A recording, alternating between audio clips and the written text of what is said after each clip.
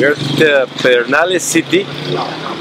It's completely destroyed, very little left, and whatever is left is going to have to be brought down. The animals are supremely scared. They cannot sleep. They are fractious.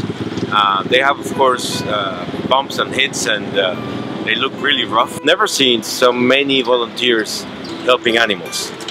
And we hope to be able to keep them running and help them run for several months to come, because this town and these people need serious reconstruction efforts. Every story is it's beautiful, especially the puppy that doesn't want to leave the home where their owners or masters died, or any dog that we find and might be really scared, but they want to make friends with passerbys.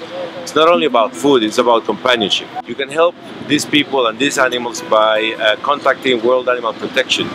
We're here to help, and we hope you can join us too.